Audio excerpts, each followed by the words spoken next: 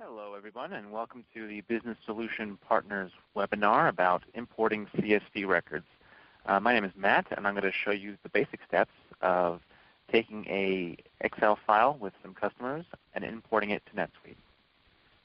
Now, I have my import file already set up here in an Excel as a CSV file with some basic informational columns about each customer: name, status, sales rep, phone number, address information, and whether or not that address is the default billing and the default shipping.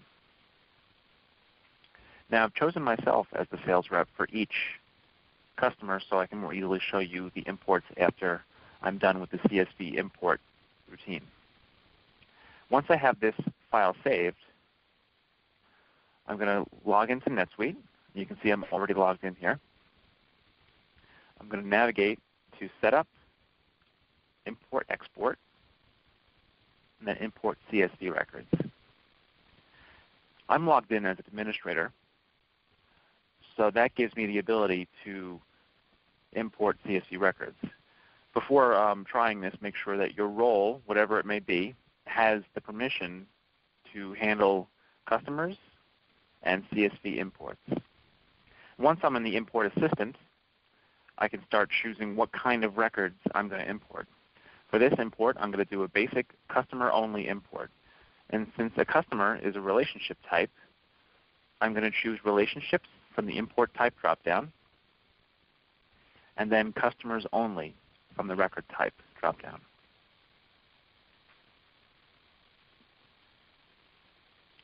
We can leave character encoding alone, and I'm just going to import one file here. I already have my file set up. I'm going to choose that from my local computer. And then once that's uploaded, I'm going to hit Next. The import options screen shows up. I'm just adding new customers at this point. You have the option to update or add or update customers. For example, if you have customers in the system already and you want to update new information, you could use Update. And if your import file contains a mix of new customers and old customers you're updating, you can choose Add or Update. But in this case, I'm just going to be adding new customers, so let's just hit Next. Now, what NetSuite does is it looks through your import file and it sees if any of the column headers actually match the NetSuite native fields. So it's already done some of the mapping for me. But we're going to go through and make sure all our fields are mapped correctly together. Let's see, company name is from my customers.csv import file, and it's mapping my company name to company name in NetSuite on the right side. So just to recap, in the field mapping screen, on the left side, it's my Excel file and each column header. On the right side is all the available fields in NetSuite that I can import into. And my test system has a lot of fields. You may see more fields in yours, or you may see less. It's not always going to be the same. But to go back to the mapping, it's taking my company name and it's mapping it to NetSuite company name. I don't have a currency column in my Excel file, so it's automating it. Since it's required, it's taking USA as the default currency. You can change this default by clicking on the pencil next to the name of the column and choosing a default value. Once again, to set a default, hit the pencil icon next to the column and choose your default value. Now each line that's imported into NetSuite is going to have USA as the default currency. Next one down is status. So you saw my status in my Excel file. It's mapping that to customer status in NetSuite. And since it's a required field, you're going to have to import a status of some kind. I have statuses set up in my Excel file, and I'll just show you once again that I have customer for each, since I'm importing customers, and closed one for two of them, and renewal for the third. You can also set a default if you don't have a status column in your import file. Just click on the pencil and choose Provide Default Value.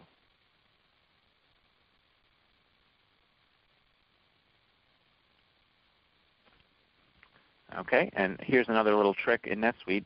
Each customer is either an individual or a company.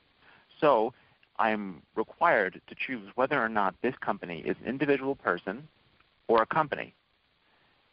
And it's just a yes or no field. I'm going to provide a default of no, since all of my customers are companies, not individuals. Once again, customer individual is no, because all of my customers are companies. All right, next field is phone number. It's got that mapped automatically to the customer's phone number. And sales rep, I have that column in my Excel file, so I'm going to keep that as a mapped field to the customer sales rep in NetSuite. Okay, next I'm going to deal with these address fields.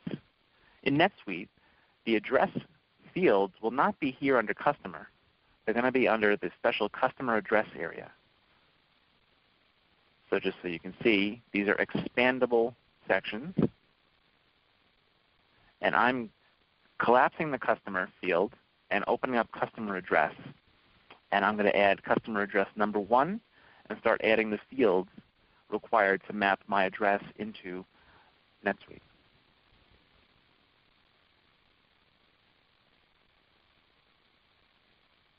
Okay. So after choosing one address field, NetSuite is warning me that when I map this address field, I can't just do one of the fields. I have to include all the required fields for the address. Since we're importing a new address, we need to have all required fields for each address included in our import.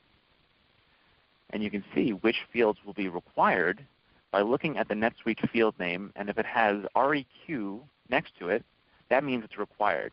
The only address field that's required right now is country.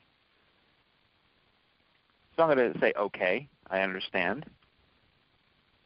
And here I'm going to start just clicking off to each address field that I have in my Excel import file and including that in the map. So we have address 1 goes to address 1, and then we click on that next field. Country is going to country. And we just kind of tick off each one to its related field in my Excel file. Okay, let's see. What else do we have here? We have a city. So I'm clicking the NetSuite city, and then I'm clicking my city, making sure they line up. And next I have state. And I'm going to just click these off quickly. Zip code. And then the only two fields I have which are not mapped are default billing and default shipping. So I'll find them here and click off the corresponding fields in my import file. Okay, and now we're all mapped. Each field in my Excel import file shows a green check mark next to it. I have all my required NetSuite fields populated, and I am ready to start the import. Once I'm done with my mapping, I can hit Next. And now I have the option of saving this map for future use. If in the future you know you're going to be using a file that has all the same columns and has basically the same information, you can save this import map and use it again later. And then NetSuite will do the mapping for you. I'm going to name this import map Matt's Customer Import. Maybe a little description to show, use this import map when you are importing customer into NetSuite. And then I'm going to click Save and Run.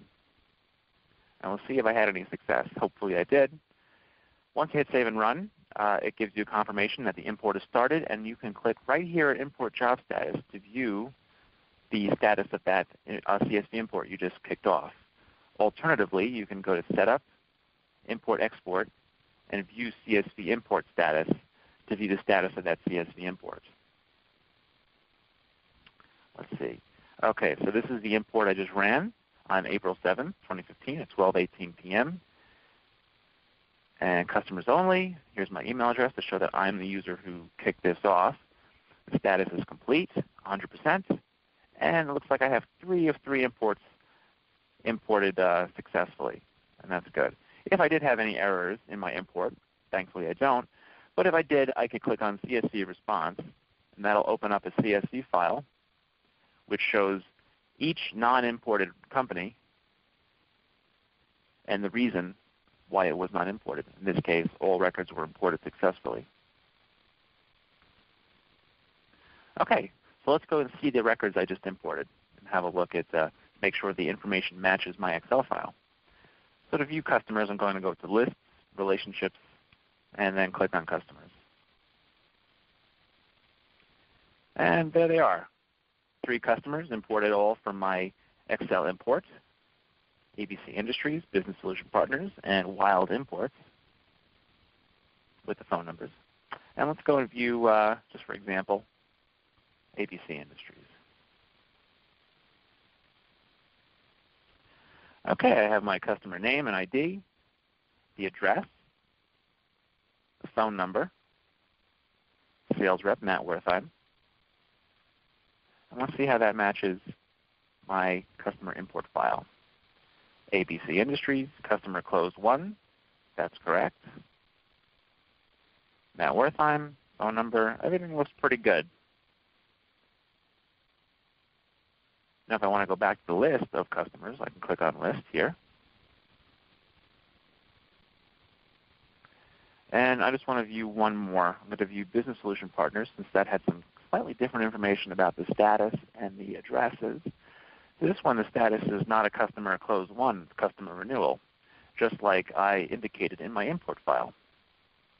And I also indicated that the address on this one, it was not the default shipping. So the address imported correctly. Let's go see if that imported correctly. Default billing is yes, which is correct. The default shipping is no, and that is also correct. So this is a good way to eye the data that you imported and make sure it matches the imported data that you had in your Excel file.